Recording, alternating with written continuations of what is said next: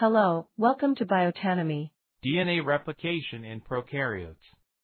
The DNA replication is process by which the DNA make multiple copies of itself with the help of several enzymes.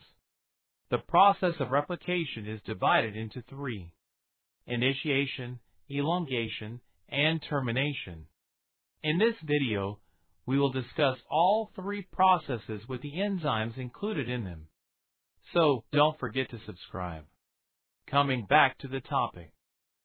The DNA replication begins with a step named initiation. The replication begins in a particular region called origin of replication. This is a very important step, since the DNA replication needs a high degree of accuracy. The origin of recognition is recognized by origin recognition complex together with CDC6 and CDT1. Then, a replication fork is created with help of enzyme. The single-strand binding proteins will bind to separated DNA strands to prevent them from binding together again. Another enzyme called topoisomerase will prevent the supercoiling of DNA. The second step of replication is elongation. DNA primer will bind to DNA at the replication fork to provide a starting point for DNA synthesis.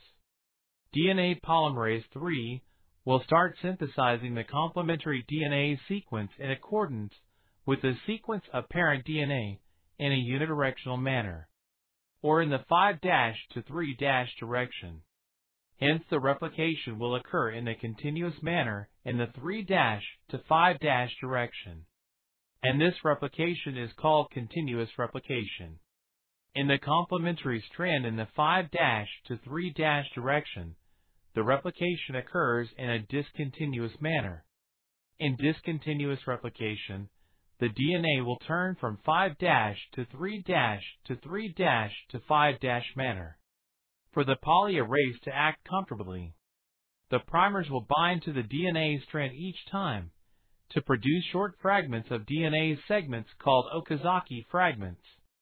The gaps are filled by the enzyme DNA polymerase I, and these fragments are then joined together by the enzyme called ligases. The final step of DNA replication is the termination process. This will occur differently in different organisms. In organisms like E. coli, which have circular DNA, the termination occurs when the two replication fork between two terminals meet with each other.